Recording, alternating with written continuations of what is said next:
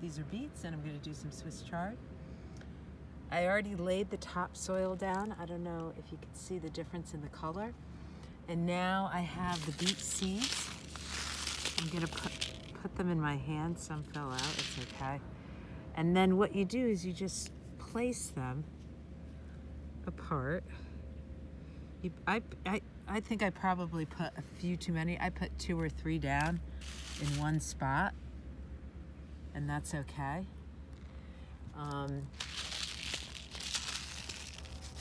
Do some more. It's falling out everywhere. And just right here, going along in the little marks that I made. Sometimes I like a little bit wet in my hand, and then it has a little bit of my saliva on it. This is the 3rd hole I made with my shovel. And that getting your saliva, it helps to fertilize it. And allegedly, I'm not sure if it's a wives' tale, but allegedly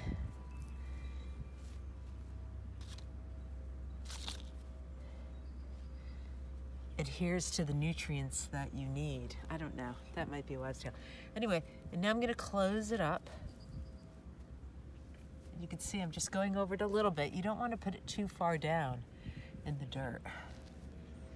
And then closing it up, and there it is.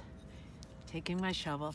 Very important to mark it. See, I put these sticks here to mark it, and I don't know if you could see, like right here is a stick, there's a stick, so that I know where my boundary is and where to plant other things. Now it kind of got a little bit out of the way. That's fine now. And there it is.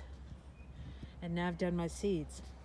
And as we go over here to what else I've done, I actually notice the seeds I planted about 2 weeks ago are starting to come up. That is romaine. And that's exciting. I love it. Anyway,